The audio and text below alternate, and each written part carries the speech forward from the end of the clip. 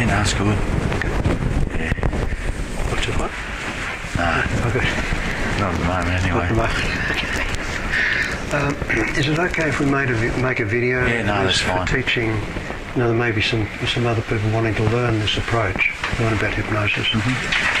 So it's helpful to have some experience that they can observe and maybe learn from. Yep, no, that's fine. Thank you for that. Can you tell us some things about yourself, about what you've been up to lately that's been fun, enjoyable, where you felt like on the job and... Well, actually, I had a good long weekend. Oh, right. That's just this weekend just gone? This weekend just gone, yeah. I spent the weekend at Strawn on the west coast. Oh, yeah. And went up the Gordon River and... oh, my goodness. In launch? Yeah, went up on... federal hotels have... they own a lot of the Strawn village down there, and they've got a cruise that goes up the Gordon River. So I went up on going that. up there many, probably before you were born. I remember the colour of the water was like the colour of black tea. Yeah, no, it's still the same. Still the same? Still very the same. peaty. Yeah, it's all the tannins out of the button grass and that wash down into the river. Yeah. I remember being totally surprised at the colour it was. Yeah, no, I did it in comfort in style this time. So I sat on the upper deck and right. yeah, and then went on the Wilderness Railway yesterday from Queenstown, the old apt system that they used to pull it. A bloke by the name of Roman Apt designed a railway system to haul the train up over the steep hill that's between Queenstown and Strawn. So that's a tourist attraction that they've... What's the system? Is it It's a rack and pinion system. Oh, okay. Yeah. So there's a third rail that runs up with the cogs in it. They've got the pinion on the middle of the train so it doesn't run backwards until we get up over the top. So that was an enjoyable weekend. Yeah, you want to make sure that the cogs are in good working order. You wouldn't want to... That's pretty steep up there. 1 in 16 on the way up, so for you go for every 16 metres along, you go 1 metre up. For a train, that's pretty. Yeah, it's pretty significant. I reckon. And 1 in 20 on the way down. So you come down a different way than the way you go up, presumably. Well, you go up the hill, over the top, and down to... Oh, I see, down the other side. To Strawn. So I went from Queenstown to Strawn. Okay. Yeah, when I was down there all those years ago, the copper mine was still operating, so all the hills, they had no vegetation. Still going. And all the hills were kind of a bluey greeny colour, if I remember rightly. There's not a lot of the way of trees on them at the moment, but they're starting to regenerate a bit. They've changed their processes. The mine's still open? Yeah, about another 50 years I think they'll run it for. Amazing. Yeah, it's a good place to go and have a look at. So what was it about the weekend? It sounds great, but you tell me about that, I think what I would enjoy, but what was good about it for you? Well, actually, the reason I went up there is I'm taking a group of Camp Quality kids back there in September. So I went to do a bit of research. Find out what it was like before. Yeah, so, and I know the general manager of Federal Hotels there. So I rang him up and asked him about what we could do for the kids and those sorts of things. He said, well, come up and have a look. So I did, and we went up the Gordon River, as I said, and beautiful. It's just on the upper deck, and got pretty spoilt, so it was nice and relaxing. And although I've been up there before and walked around Ceylon and all that sort of stuff, it's always been in my own boat sort of thing, and my own power and those sorts of things. So it was a little bit different experience. So I enjoyed that, and it was nice and relaxing. When your own boat, I presume you had a motor and you weren't having to row, were you? No. No, a bit beyond that. So, and what are you doing with these kids? I've been involved in Camp Quality for about 18 years now. And about the last 5, maybe 6 years, one of the roles I took on was to organise a senior camp for the older group of kids in Camp Quality in Tasmania and take them on a holiday in their September school holidays. So I've had them to Queensland, to the theme parks up there, Perisher Blue snow skiing, Sydney, Commonwealth Games, northwest coast of Tasmania, Where do these kids come from? All over Tasmania. They've all had cancer. Oh, okay. So, yeah, Camp Quality is an organisation that provides some kids that have had a life-threatening form of cancer with an experience that they may not otherwise have got a chance to have. It also provides the families with some time off. Yeah. So we take the kids without any family members along. We look after them and organise some activities and some fun. Did you say they have some experiences that they would otherwise they wouldn't have had them? Yeah, we've got quite a few from low socio-economic backgrounds that come along, and some of the stuff that we do with them, there's just no way in the world that they'd ever get a chance to do it. And like some of the other kids from a better environment. One I know very well lives in Sandy Bay, but I bet you he's done a whole range of things that he never ever would have done. So, yeah, it gives them something to brighten their lives up a little bit. Yeah, brighten, and also, as you said, to extend it. It's like there's some things that would not have been possible. Oh yeah, it's proven that the camp's a good therapy for the kids, especially those undergoing treatment. They look forward to them. Oh, I bet. Doctors will even customise their treatment around the camps to enable them to go. Yeah, I mean, I don't know. I think there's evidence that how we are and our mood affects our immune system. Our response to cancer affects all kinds of things. How our body is, how we, people get tension headaches by kind of holding the. That we can do. How we are in our emotions can have a big influence on our body. I think we kind of know that from our everyday experience. So it makes sense that by taking them to a place like that where they can expand, to have some experiences they would otherwise not have, I can imagine that it might even help the cancer. Yeah, I think more so than the experience is the relationships they have with the other kids. Oh, yes. They're there with people that have been through exactly the same thing that they're going through, so they bounce off each other a fair bit. They're quite open with their sickness and their treatment with each other. They talk about it, and they get good support from each other through it. So it's they're a wonderful, wonderful group of kids. Yeah, that kind of internal support, that mutual support, probably. So it's nearly like a second family for a lot of them. I know it is for me. You walk down the street and see somebody from Camp Quality, and you always stop and say hello. Have you seen the Godfather films? No. It sounded like you're like a Godfather doing good work, not there doing bad stuff. But it's the same. That connection is really making that contribution is really something, isn't it? Yeah, there's a really good group of people that volunteer their time here in Tasmania to look after the kids and organise things for them. So we're pretty lucky here in Tassie. It's very inspiring, Brett. Yeah, we get plenty of good support from the community as well. Okay. So yeah, it's good. So what you're here, as you know, we're having a hypnosis today, and you've done some hypnosis with Gabriel before, I think. And so you already know the kind of experience of it and how it can provide an opportunity to have a different relationship with yourself, within yourself.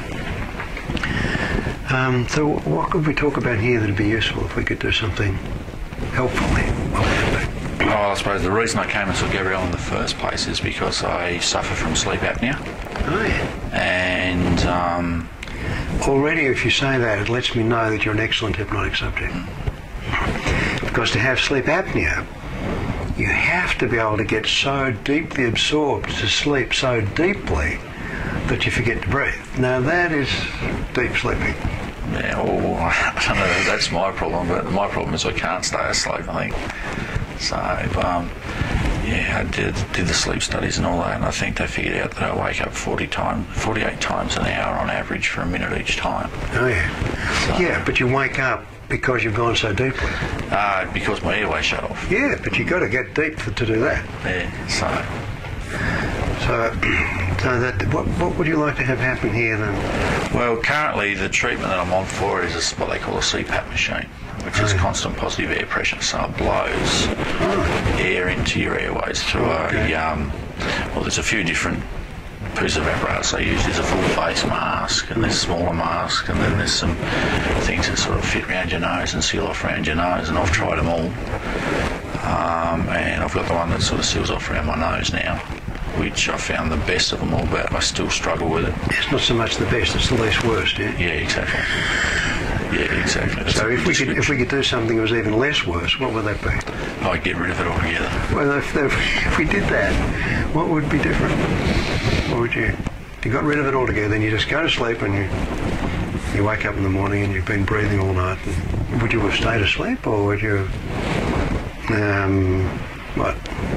Well,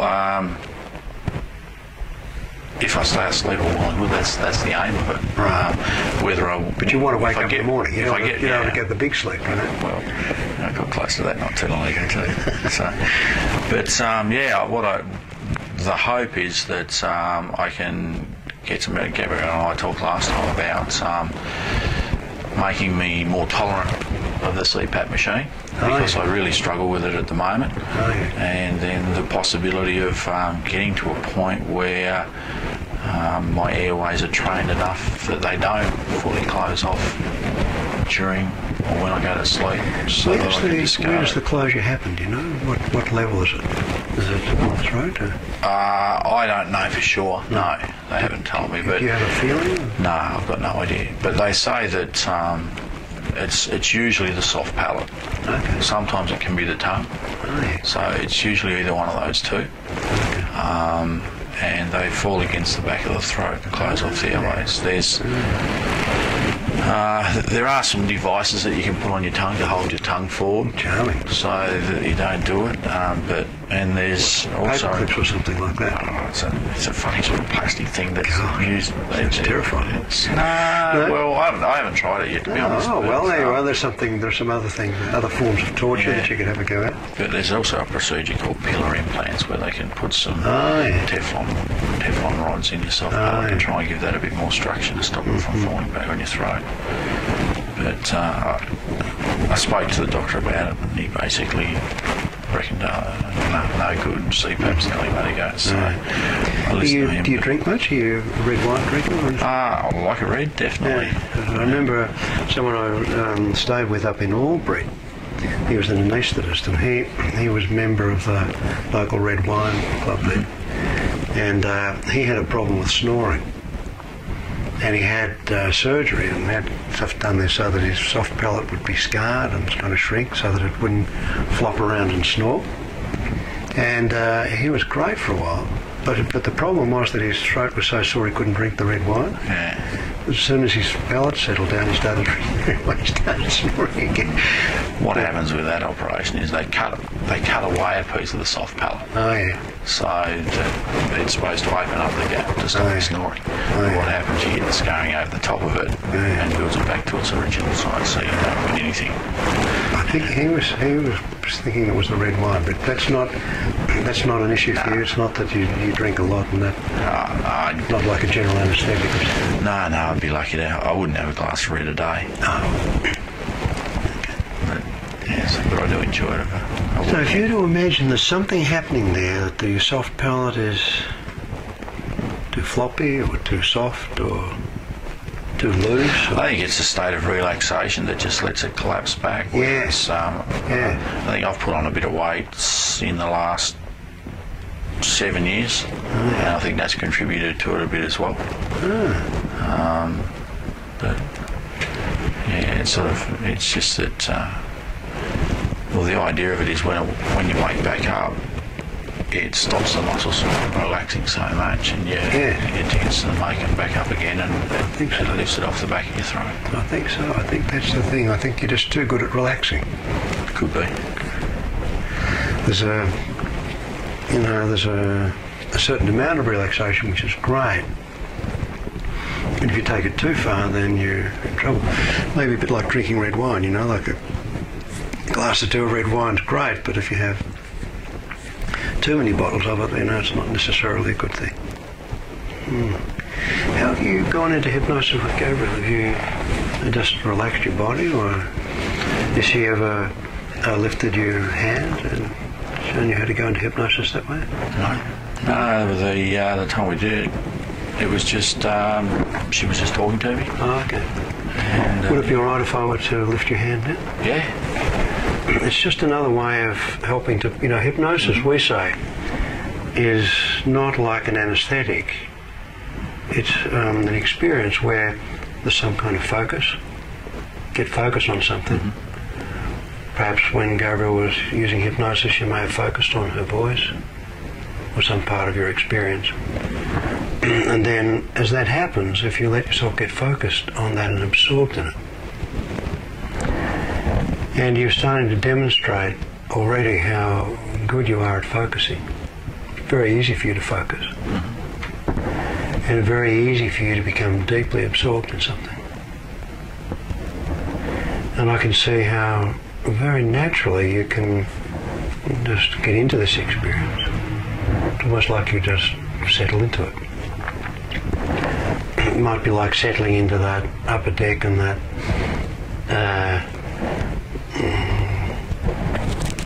yacht? Launch? Big catamaran, yeah, launches. That boat. You can kind of just settle into that. And I'd like you to notice, that's it, that there is a natural tendency, of course, for that hand to just drift down because that's gravity. But if you were to look at your hand and just notice the way it can rest there, there can be a way that somehow in the balance of the muscles, the relationship between the muscles which would let your hand down, the ones that lift it up, that you can get a kind of a balance there. And I'd like you to notice that. And just allow yourself to, as it started to settle into that place where you can let it rest there without you needing to hold it, or does it still feel like you're holding it there? Yeah, it probably still feels as though I'm holding it a little. A little. So if you notice that you're not holding it there as much as you were, and then if you can let yourself somehow allow that process of holding it even less, and yet it can stay there. And you don't really know how to do that, but you're learning something. Would it be okay if I lifted your other hand? That's it. I don't know which hand can allow you to learn it easiest.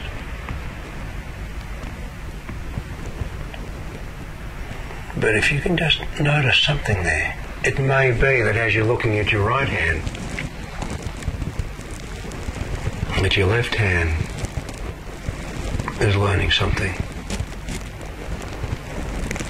Or it may be that you can notice out of the corner of your awareness that something is happening to your left hand. Now, it might be interesting for you, and I can't really know exactly how, to discover that one of your hands is going to start to move up towards your face. Now, you don't have any difficulty in lifting your hand to your face. You've done that many times. But there's something interestingly different here for you to discover. And that is that without your intention, without you choosing, without you just moving your hand, if you notice, those hands can start to feel interestingly different. And even though they can settle into that place of being in that balanced position, not all the way down, not all the way up, but one of them can start to feel, you can start to notice, maybe you'll feel it, maybe you'll see it, a tendency to lift. And the rest of your body is showing that characteristic relaxation, so that your breathing is deeper. That's it. Slower. There's a stillness in all the rest of your body, but there is some movement in your hands, and I don't know whether you can see that or feel it as your eyes are getting ready to close all the way down. And your hands, that's it. That's it. And your left hand is showing that movement up towards your face. That's it. And your right hand is having its own learning. And this is a learning for you, Brett, not as an intellect, not as an emotion. This is a learning for you in your body.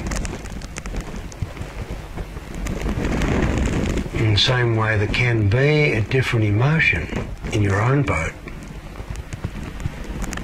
or in the Federal Hotel's boat. But the experience is a bodily experience.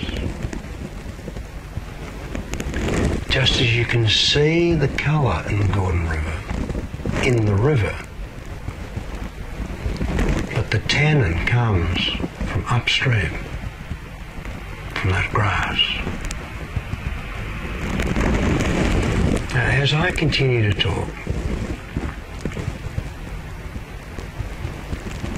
you can allow my words to be just there, just like the sound of a motor inboard, or the sound of water, or the sound of the wind or birds, or other people talking in the background. My words are so unimportant. And there is no need for you to go deeply into this experience to discover that as you can, and you have that capacity to go very deeply, learn a way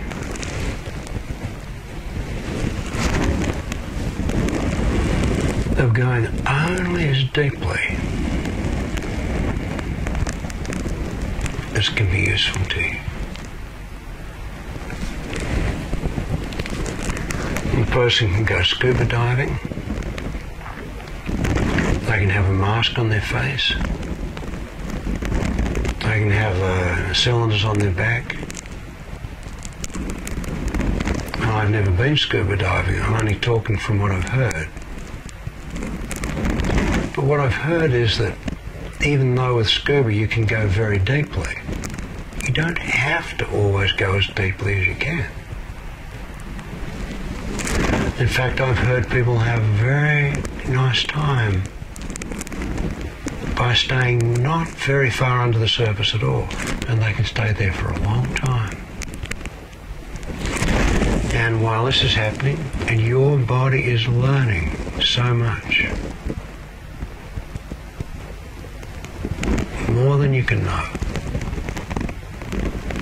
and that left hand is moving. I don't know whether you can feel the to and fro movements of it, and your right hand also. And as that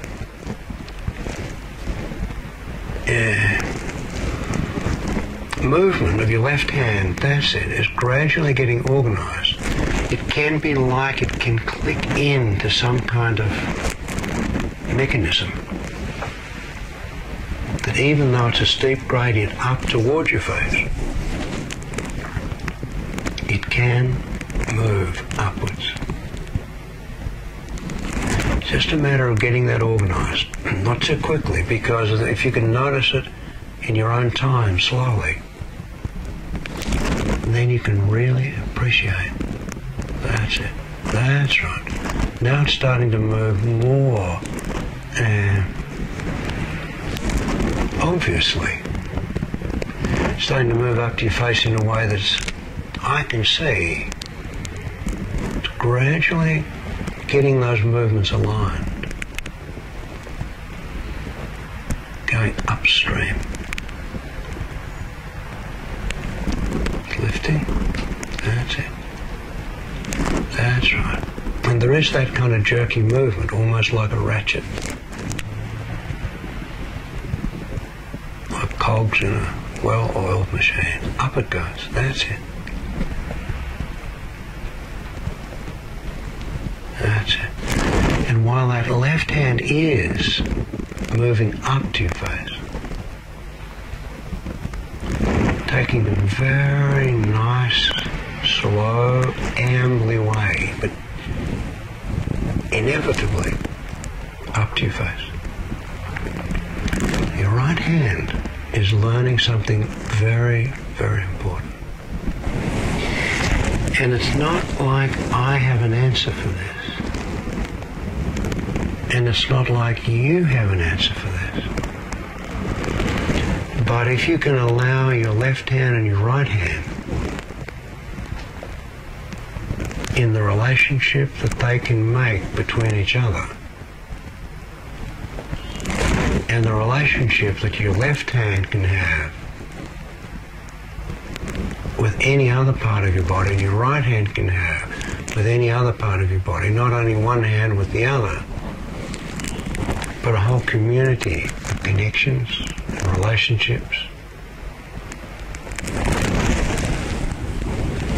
I know when my 35-year-old son was first at school, he learned to write with his right hand. And he fell over and broke his elbow. Had his arm in a sling for weeks. I don't know how long it had taken him to learn to write with his right hand. But within a week, he'd learned to write with his left hand, because that writing was a learning in him that had been expressed in one way. He just needed to find another way of expressing it easily, which he did. And as that hand continues to do what it's doing, moving, that's it. And as you breathe, that's it. That's right. Taking your time. Just letting that happen. Slowly. Thoroughly.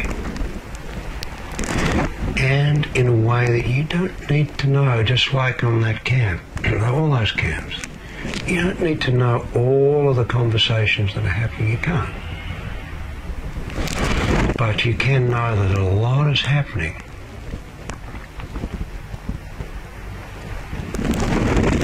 You can't know about it, but know that it's happening and feel good about it. Not just that it sounds nice, not even that it feels good, but it actually does good. That's it. Because there is a mechanism.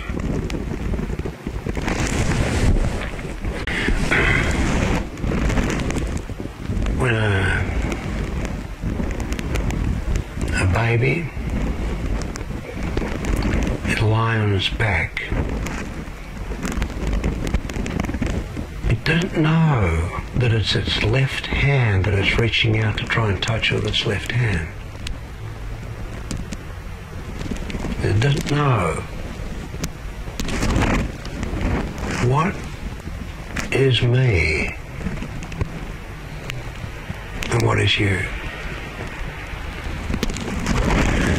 After a while, baby learns to touch a hand on the cot. Then they touch the hand with the other hand. And when one hand touches the other hand, there's that double experience. Ah, that's me.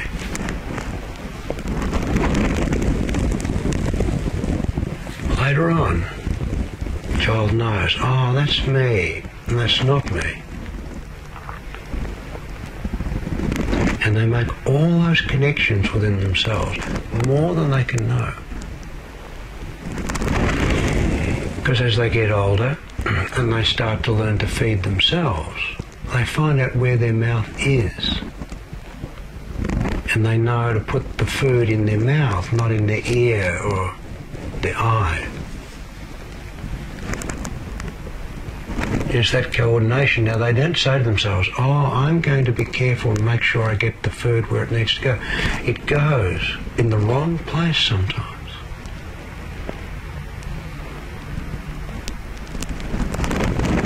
Until they learn how to balance those muscles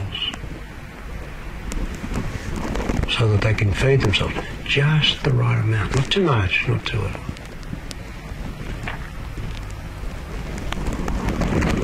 And that's a learning. That's right. It's a learning. And nobody can know how we learn those things. Now, you can learn something in one way as a child, and you can adapt that learning.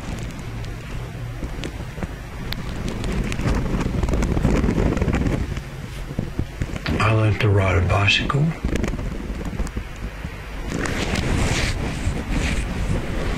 And as a teenager, I learned roller skates.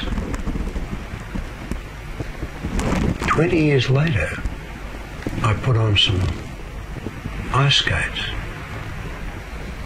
And learning to roller skate, I could translate that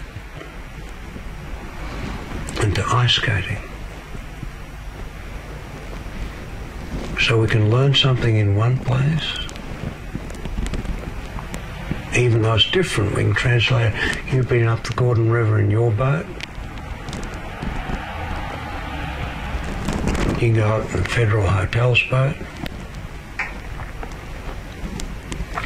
You can go up there with those kids. It's a different experience. And you take one experience and you translate it. It's a learning, and adapting a learning. And you've learnt a lot. More than you know. When a child's learning to whistle, they hold their mouth in a certain way. They think that they're doing it with their lips.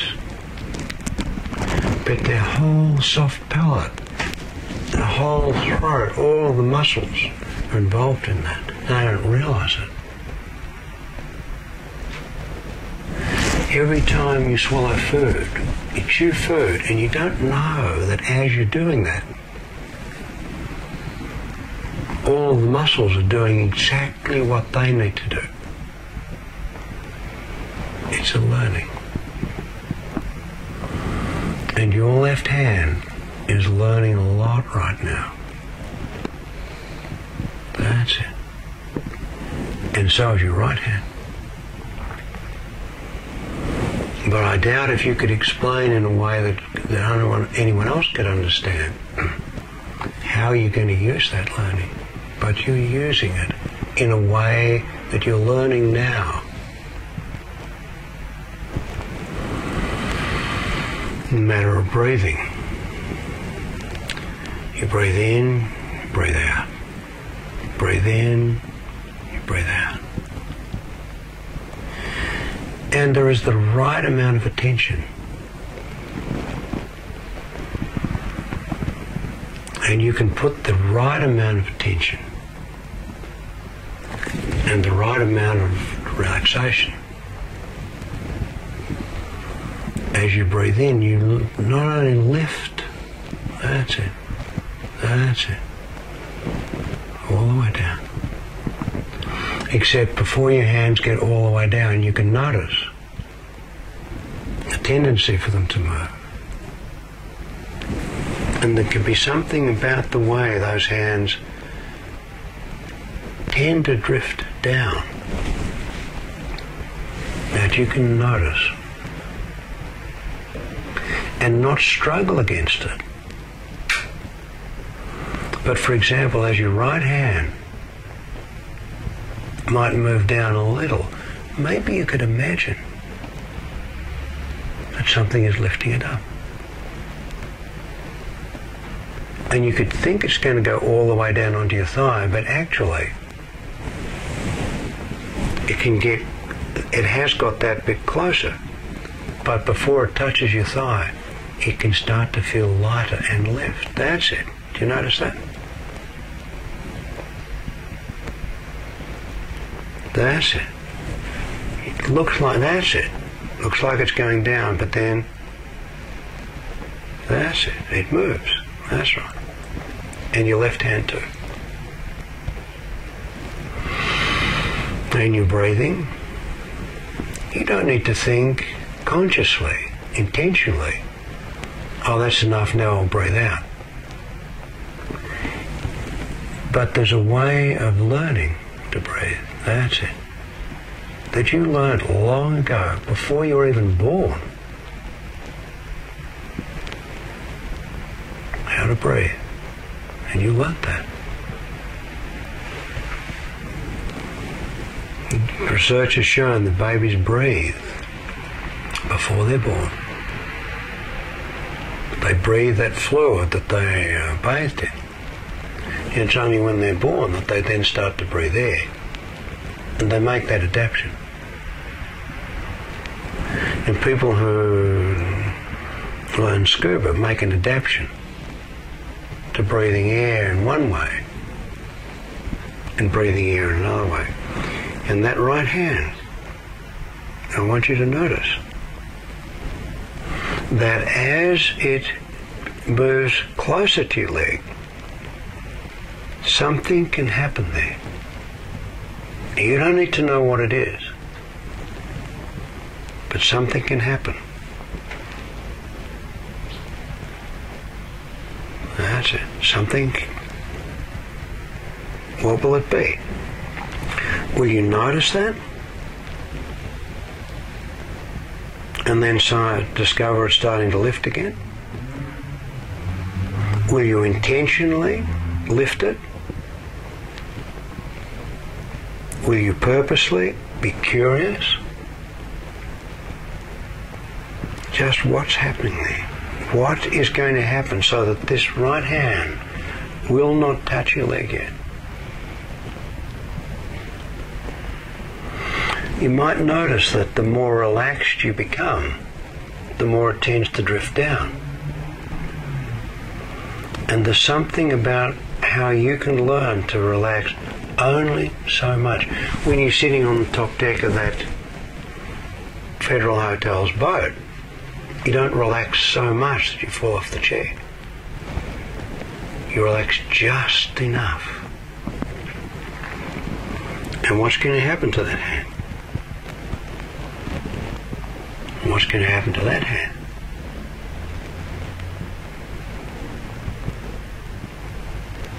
What are you going to notice?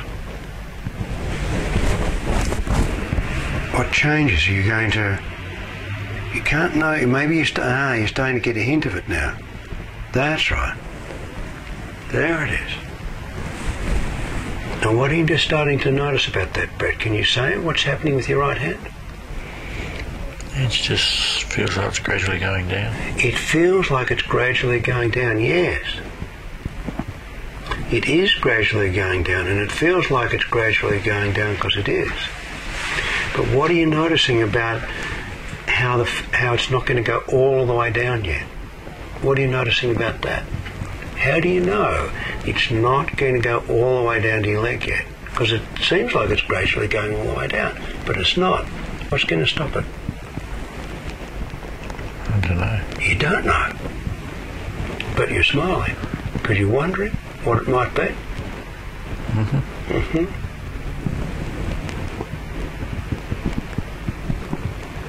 And is it okay to not know but to be curious? Yeah. Yeah. Because you're going to find out something. Simple, easy. It'll be obvious once you find it out. You mightn't necessarily be able to put it into words. But something is going to stop that hand.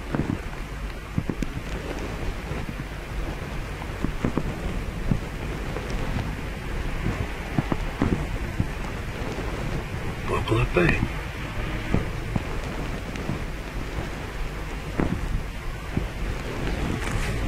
One of the things that could stop it is that I could lift it. That'd be one thing. What else could stop it?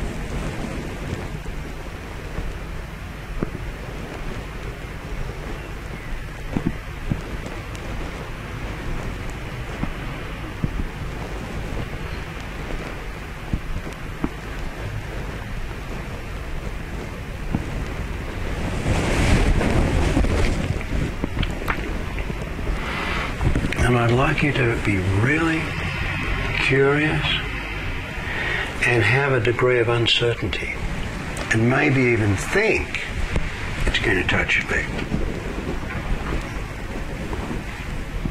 Maybe even not see how.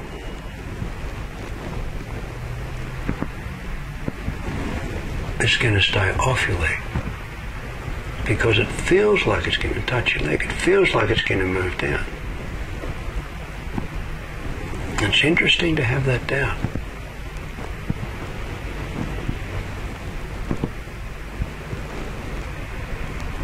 And do you still feel like it's going to move all the way down?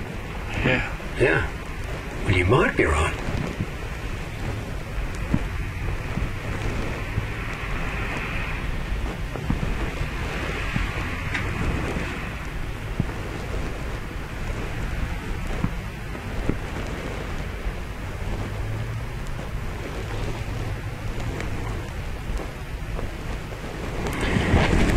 Do you notice the different way that hand's moving? It's not the usual kind of way that your hand moves, is it?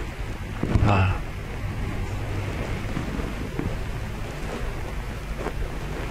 It has a kind of an automatic kind of movement.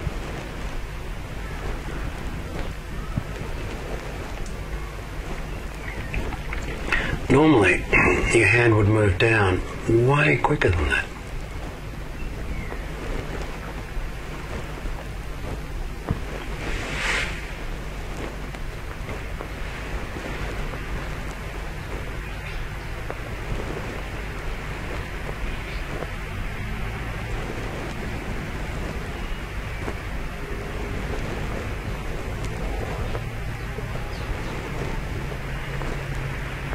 And do you think it's going to touch your leg?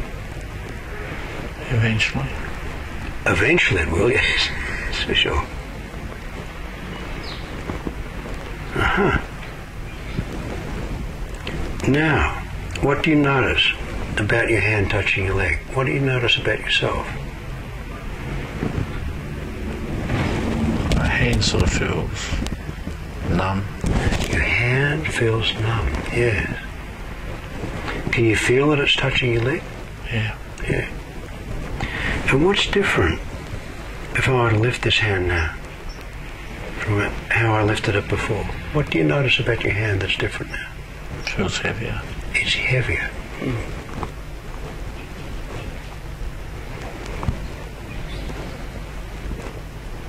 And there's something about that heaviness.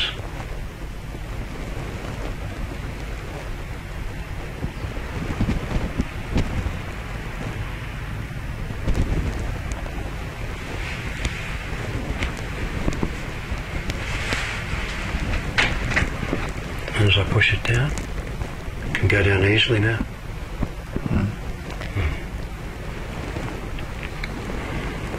It's nice to know that even though you had that doubt, probably the first time in your life that you even had a doubt about whether your right hand could touch your leg. Do you notice how, even though the tips of your fingers are in touch with your knee, even though I'm pushing on your wrist, it's almost like that hand doesn't want to go all the way down? Can you feel that? Can you feel how lightly your hand is touching your leg? Even though your hand felt heavy, it's actually touching your leg quite lightly. How do you make sense of that?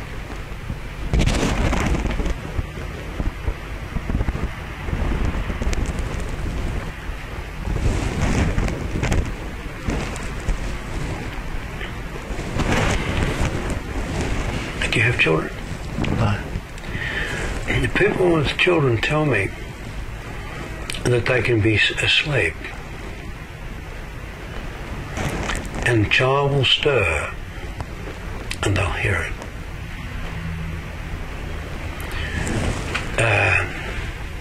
Other people say they set their alarm in the morning, 6 o'clock. A minute to 6 they'll wake up. They'll wake up before the alarm, turn the alarm off. It's almost as if somehow within the self there is, no matter how deeply we're sleeping, some part of us stays on the job, stays alert. Might be something like when you're going on a camp. You let those kids do what they need to do, but you're keeping a weather eye on them. Somehow, in your awareness, you've got some part of you is alert. Do you know what I mean? You can be having a good time, you can be relaxing, you're not listening to every word, you're not watching everything they do. But if something isn't quite right, you get a sense of it. Yeah, know what I mean?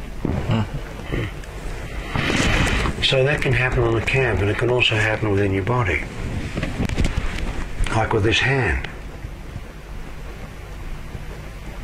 It can be touching lightly.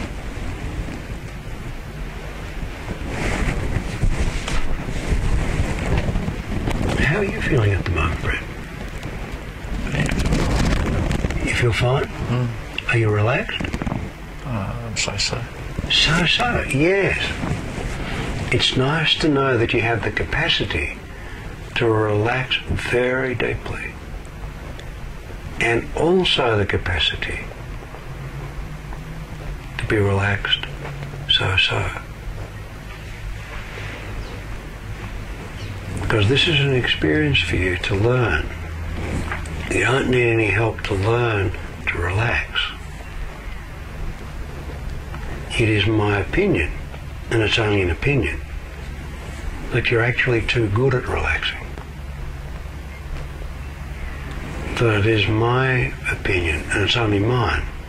Can't know whether it's really true.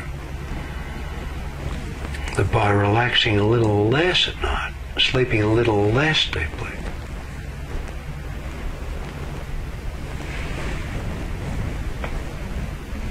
and what I'm saying doesn't need to make sense in a logical way. You do not have to believe what I'm saying or agree with me. No one has a right to ask that. But you can hear the words that I'm speaking. You can make your own sense of the ideas that I'm offering you. And you can make your own translation of that.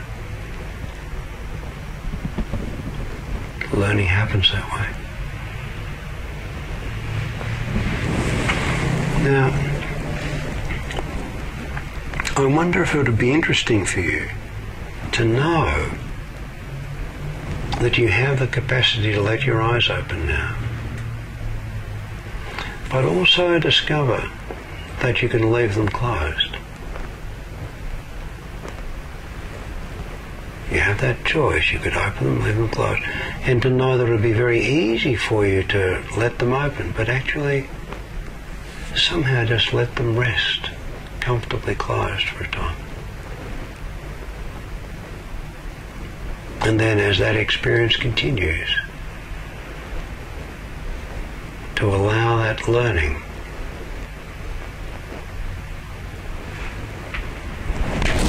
just as when you run, walk up hills, your breathing naturally becomes deeper. Naturally goes faster. And when you rest, relax, your breathing naturally becomes slower and not as deep.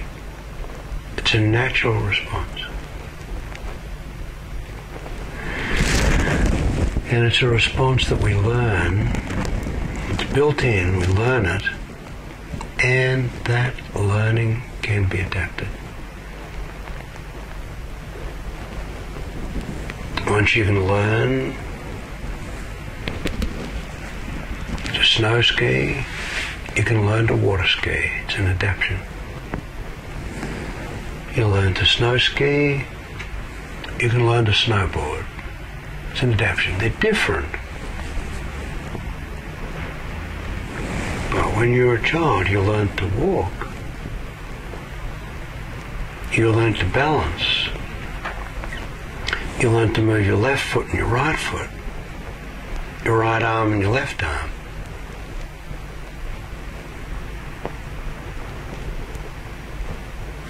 And when you were learning to walk, you didn't know that one day you'd be doing very different ways of balancing on skis. And I can talk about different things. That's it. And you're discovering something at the moment. What do you notice about your left hand? It's going down. It is going down. And you notice that you didn't need to decide. It went down by itself. That's it. And can you let it rest there for a moment? And as it is there, there may be some things that Gabriel has said, some things that other people have said, some things that you know.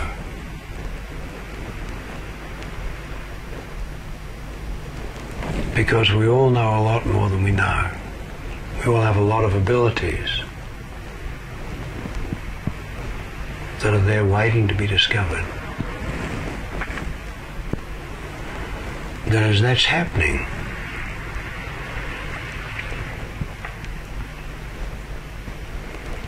you can put things together. Because within you, there's a whole community of support.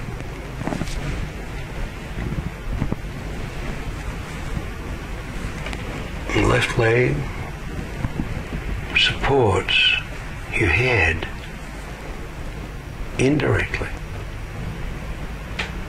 Your right hand supports your left shoulder indirectly. They're all connected. Even parts of the body that you don't know even exist. There's a connection.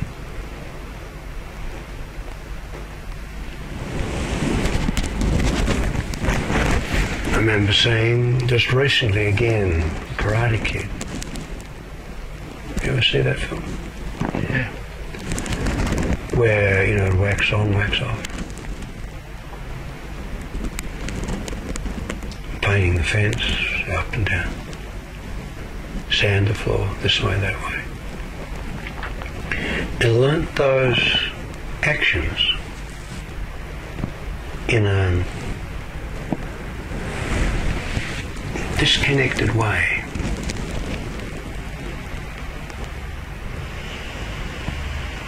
And he thought he was waxing, he thought he was sanding, he thought he was painting, but he was learning.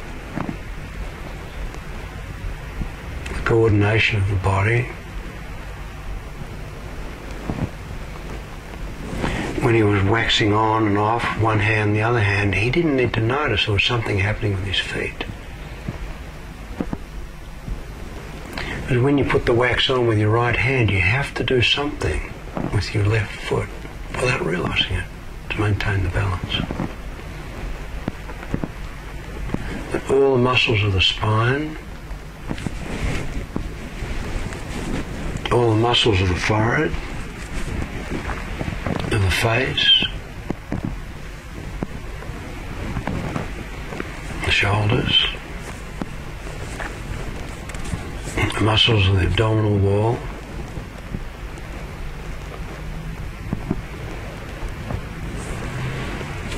all of the internal arrangements are subtly changed.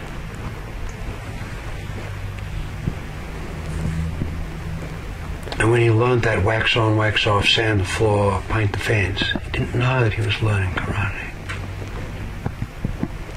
He learned it without knowing.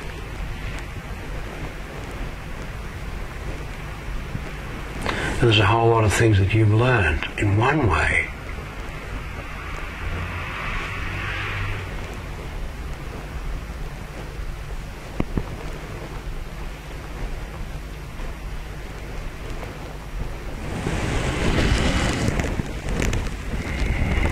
and that's why in this experience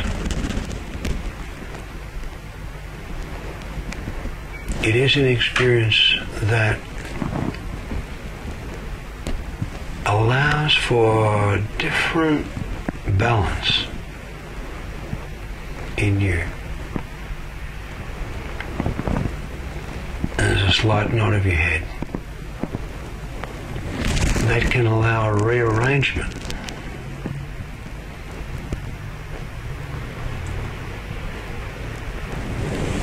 of some of the internal structures. You don't even need to know what they are.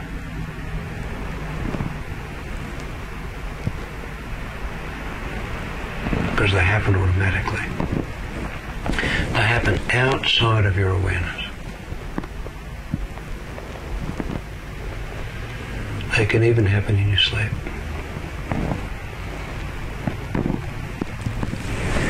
And there's no way for me to know, because I can't know you, I can't predict the future, whether just before you had taken that dip that let your soft palate relax and close off your airway, that you'll somehow, instead of waking up, just lighten ever so slightly.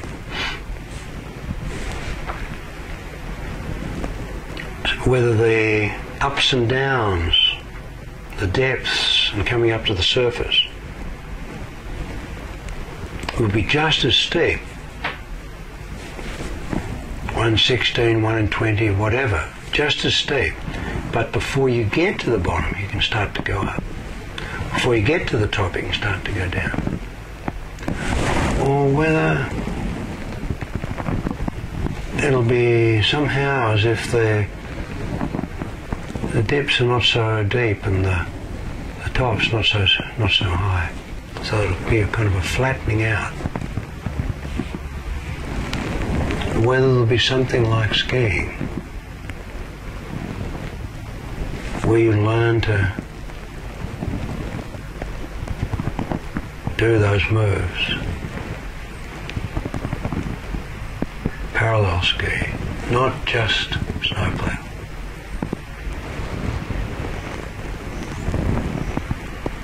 Now something can arrive, an idea, an experience, and that's it. It can just drop into place.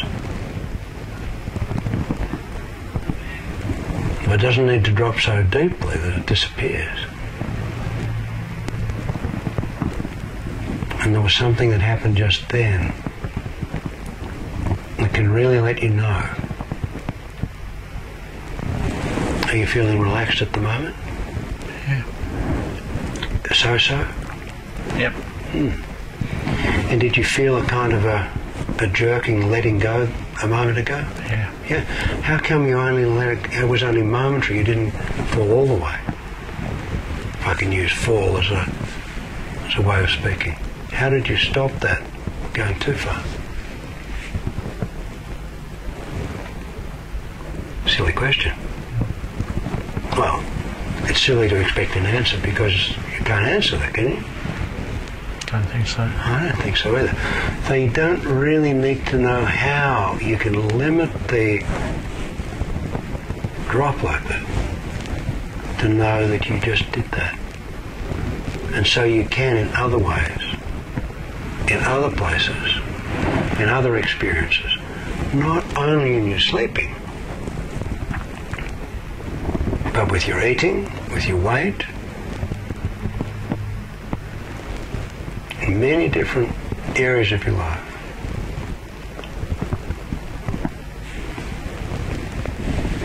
And always remember the joy that you have in contributing and the support that you get from the community, there's just as much joy, just as much support attending to that internal community that you are. And there's a lot of support there. And a lot of benefit there. A lot of good learning there. The way that so many things that could happen, like on those camps, like within you, that beforehand, without them, there's no way then that experience happens, that camp happens, those camps happen. On the snow, in the theme parks, in the fun parks, in the Gordon River. Not yet. And you can't know how all those new connections are going to be made, those communications, those relationships.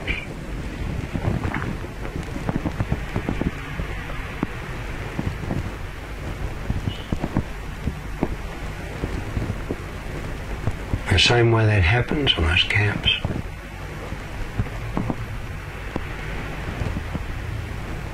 Exactly the same way. It can happen within you. And it can take time. It doesn't have to happen instantly. Sometimes you go on camp and it takes a little while for people to kind of thaw, to get used to each other, to make those connections. It's your job it's your pleasure, your privilege, your joy to witness the way that can happen.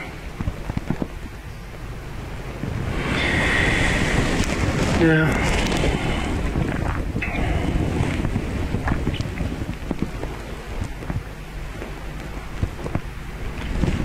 I don't know if there are any particular expectations that you had.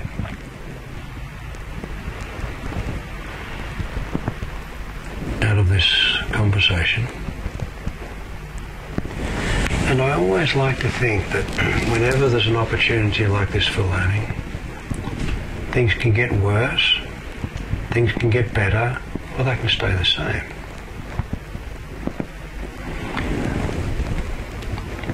And in general, that's the case, but there are some circumstances that my experience teaches me. I can pick people who are going to do well. And I think it's so nice we've had the opportunity to have this conversation. I really like to work with people who are going to get a good result. But it does not have to be a direct consequence to this place. It may be. You see something on television, you read something, you talk to someone, and something makes sense. And so those changes can happen because of this, or as a flow on from this, or independent from this. Maybe even in spite of this. But there is no way for you to know yet just how.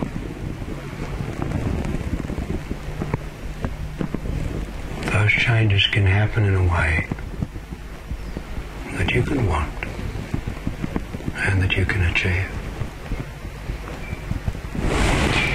And that's why in a situation like this, you don't need to have anything special in your mind.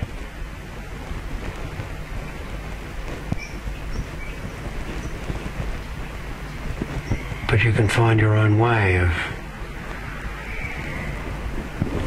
are somehow beginning to be more usually here. And I don't know when you'll be ready to let your eyes open, even though you could have opened them before and you didn't. I wonder when you'll be ready to let them open now.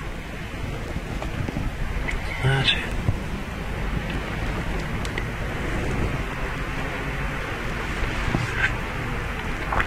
And take your time doing that right now. It's so nice to know that they can open and you don't need to rush it. It's nice to put that off.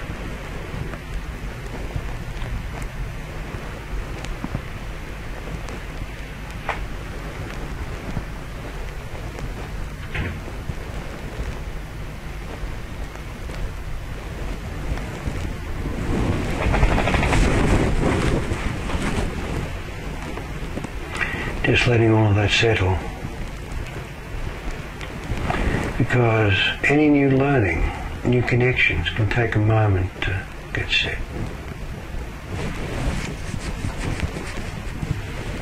It's like glue, it takes a while to get set before it really gets that grip.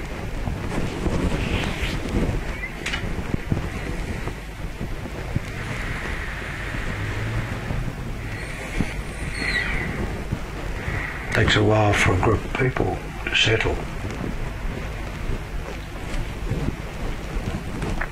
You make those connections.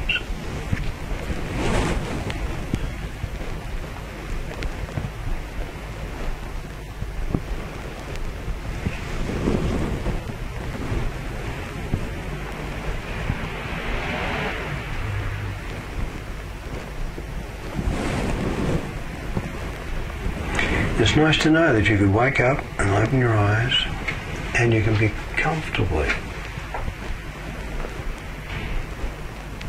having your eyes closed, being relaxed just the right amount, not too much.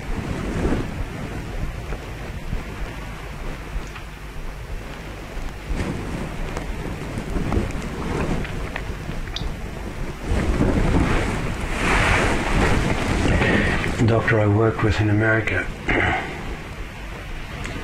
told me about 4 graduate students. He was working in Phoenix, down south.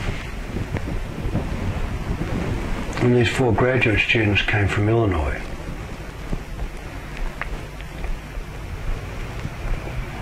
And 2 of them thought they would pass their majors and fail their minors.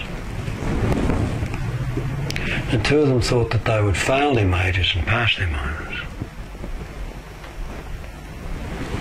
And 2 that thought they would pass their majors and fail their minors, failed their majors, passed their minors. And 2 that thought they were going to fail their majors and pass their minors, passed everything.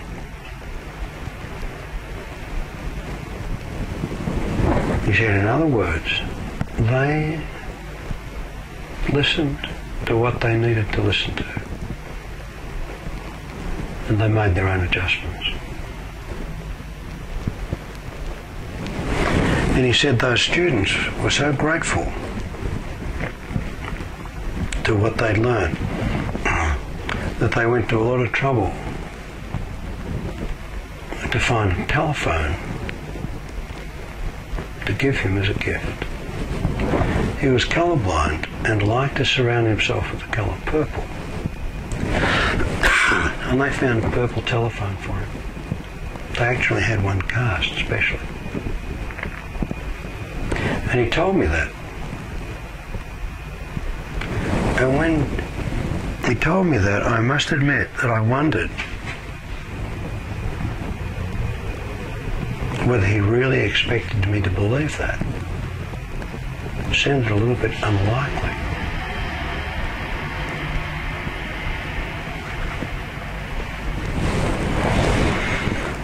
But the next year I was visiting again. One of the people in the group was down from Illinois.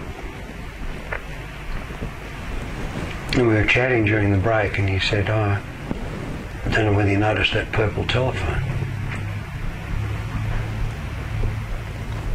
And I started to listen. He said there were 4 of us that came down. And two of us thought we were going to pass their majors and fail their minors. I was one of the 2 that thought we were going to fail their majors and pass their minors.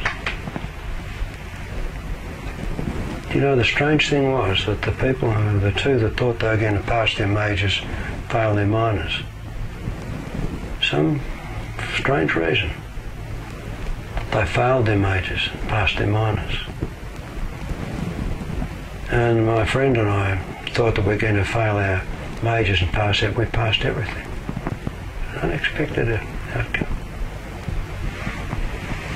But he said, I'm particularly glad that I was able to make those connections and learn to make good use of them. And he said it was difficult to find the right connections to get that purple telephone. But we did it. And my guess is that that telephone is still there after all those years. Because once you made the connections, there it was. And how soon do you think you'll be ready to let your eyes open? It's nice for you to feel that reluctance and experience it. Do you think you're ever going to get them open?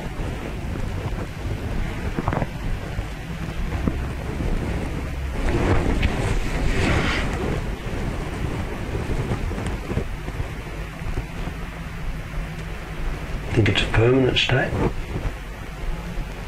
What do you reckon, Brett? I didn't ask you, is it okay to ask what sort of work you do? Basically, I'm an HR consultant. Okay. That's the easiest way to describe it. Okay, so you know how to connect people and help connect with their own work and their own responses and their own ability. I do at times. Yeah. You ever had a situation where someone says, oh, I can't stand this, and somehow you talk with them and they find a way of... Lots of times. A friend of mine in Melbourne was working in prison. I make a joke about him saying they let him out in January because he'd been there for probably at least long enough. But a couple of years ago he was thinking of leaving. He said, I can't stand this any longer. And he went to the person who was in charge of the psychology at the prison. And she said, oh, don't you love the smell, you know, the smell of the prison, the disinfectant. She said, oh, it's so great. And he said, well, I suppose that her enthusiasm was so great that he actually managed to stay there another couple of years. So I think helping to make those connections is so satisfying, isn't it?